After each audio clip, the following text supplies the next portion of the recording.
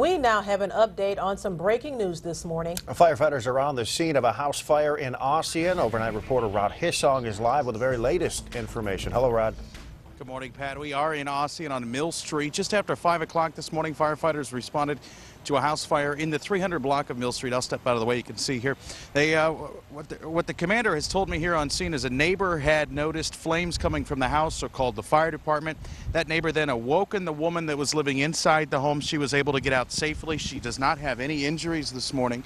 So that is refreshing news to report.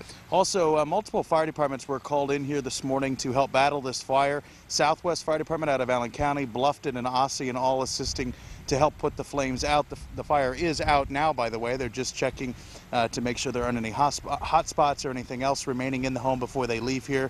We can tell you that the bakery is okay after getting some word that it might have been the bakery, but I can assure you they are selling cookies and cakes without any problem this morning. So again, just after 5, a house fire here in Ossian. No one was hurt. Everyone was out safely. Things here have quieted down considerably, and they should be clearing the scene here within the next hour or so. For now, we're live in Ossian. Rod Hissong, News Channel 15. Rod, thanks for the update.